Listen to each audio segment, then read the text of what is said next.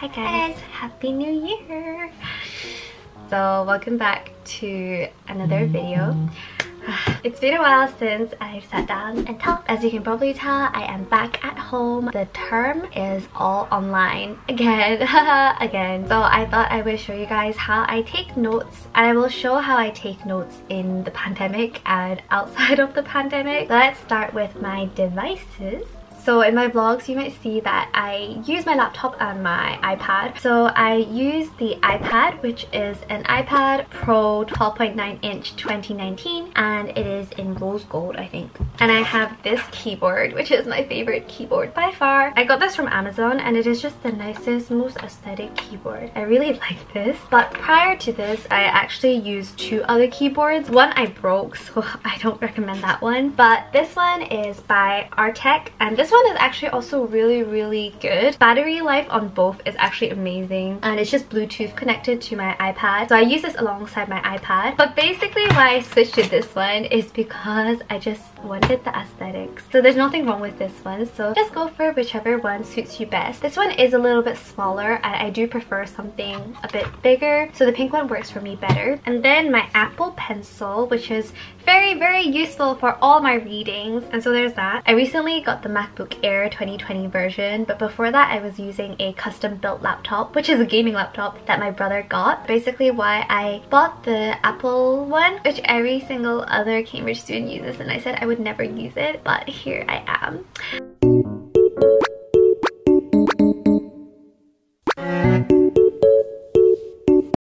Is basically because I wanted something that was very light, because I was always carrying around my laptop and my black one was very heavy. So the MacBook Air really helps me with like weight wise, and also I just really like how the keys and stuff are.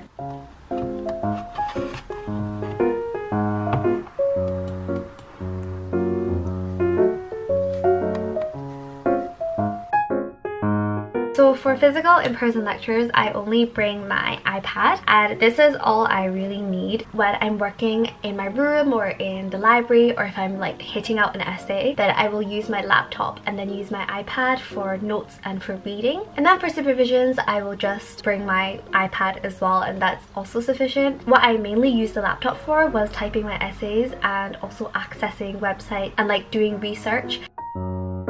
So on my iPad, I use Notability and Google Docs for my notes. So Notability, I have all of my supervision and lecture notes, and basically just everything, like all my reading, essay feedback, things like that. I have that all on Notability. It's on the App Store and I paid for it, but honestly it is a really good app. I know people either use Notability or like GoodNotes, but I personally prefer Notability just because of its layout and how easy it is to access. And then I use Google Docs to take my main notes because I like how transferable it is, and it's just the easiest for me because I switch between my laptop and my iPad a lot, so having it on Google Docs is just good. So during lectures, I would have Notability up on the left hand side with the lecture handout, and then I would have Google Docs on the right hand side to write my lecture notes. And during the lecture, I would switch between writing with my Apple Pen on the lecture handout and then just like typing as well on my notes. So the actual taking of the notes, my note taking is honestly very simple. I bullet point absolutely everything because I found that that was the way that I memorized the quickest, and also when I read it back it made more sense to me. I normally never copy and paste the lecture handout just because when it's not in my words then I can't understand it basically. But I will refer back to handouts with the notes that I've written down. I underline the case names and then I just have my main points.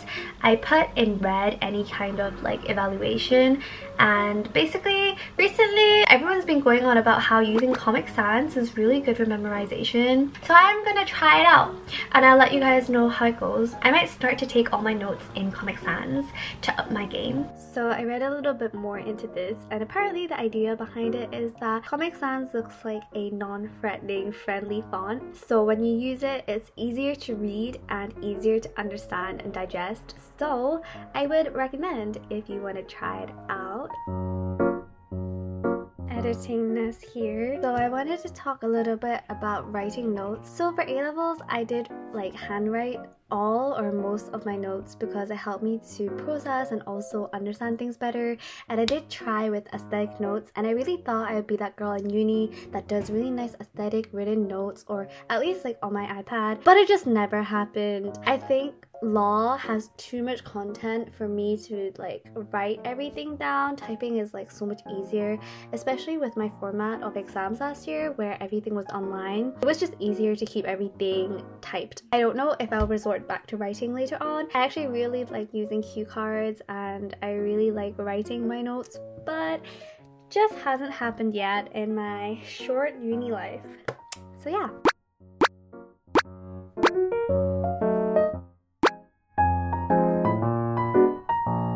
What I found worked the best for me was, so we have lectures and supervisions and they cover the same material but in different depths, and also sometimes there might be certain things that they say in lectures that they don't say in supervisions and vice versa. And also I have a long reading list, well, like every single day, so all the reading has to go somewhere as well. And what I did at the beginning was that I had two separate documents. So I would have my lecture Google Docs and then I would have my supervision Google Docs, and that was a big problem because a lot of the content does overlap. So what I found was that I just had two sets of notes that were about the same things but just like slightly different material, and I just didn't know what to do. So I started to take notes by topic instead of by lecture or by supervision. I normally base my learning on all the reading and the supervision materials, so most of the time the document is already filled before I attend the lectures. That's just kind of like how the pacing works. It just really depends on how your timetable works out. Sometimes you cover the material in your supervision first, or sometimes you cover it in lectures first, and it's ideal when you cover it in the supervision first because there's more detail there, so you kind of have a better structure and layout if you've done all your reading. So that's what I used to do. I would do all my supervision reading, hopefully, and then go to the lectures, and